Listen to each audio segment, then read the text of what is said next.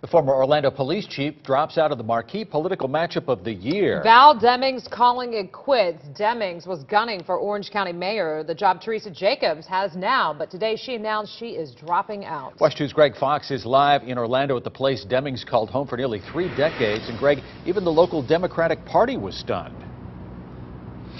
They were pretty surprised. A number of people that I talked to today really thought that she had an ability to go the distance here. Remember, she had spent about 28 years, the last 3.5 of them here, running the Orlando Police Department. She was used to very strong leadership roles, and they thought that she could take a serious run at Teresa Jacobs for mayor, but today she dropped out.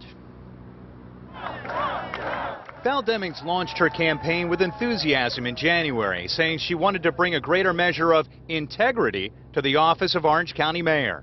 Businesses can't prosper, our children can't learn, our community can't grow if our government doesn't work for us.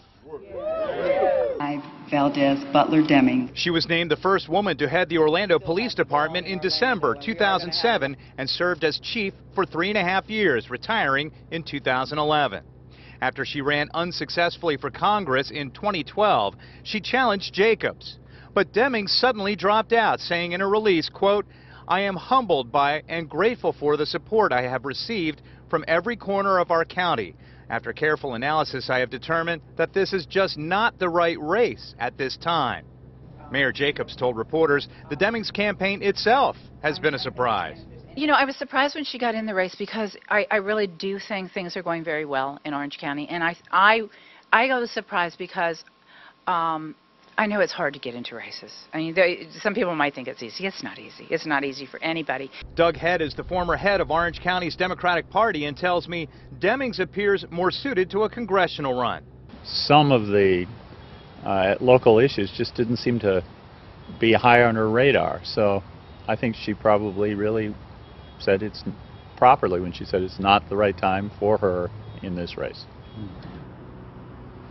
While the Orange County mayor's race is nonpartisan, Jacobs is a Republican, Demings is a Democrat, and the Democratic Party released a statement today calling Demings a, quote, rock star with a very bright political future. Live in Orange County, Greg Fox, WESH 2 News.